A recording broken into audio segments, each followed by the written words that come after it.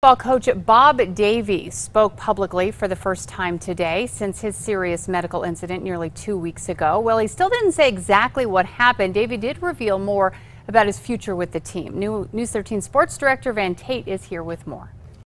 Kim, Davie did call it a very serious medical situation that came out of nowhere, but he says he will absolutely coach again.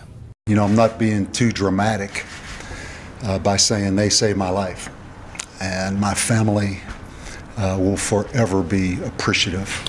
The 64-year-old Davie collapsed after his team's narrow win over Sam Houston State last month. Davie was taken to the hospital from the stadium by ambulance. The head coach addressed the media today, saying he's thankful for the incredible work by the medical staff. He didn't give many details about the incident and declined to say whether it was heart-related. However, Davie says he's on track to coach on the sidelines again at some point.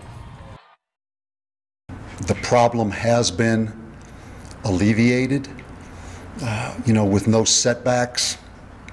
I should expect, from what I've heard from the doctors, a full recovery.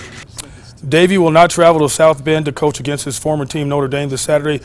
Assistant coach Saga Tuatelli will serve as acting head coach. Now, Davie clarified that he will not be coming back until he's 100%, and there's still no deadline for when that could happen. He says he'll have a very limited role with the team during the week. Kim, back to you. Okay, thanks, Van. Now, Davie says he's never dealt with a serious medical problem before, but doctors told him that is not uncommon for this type of situation.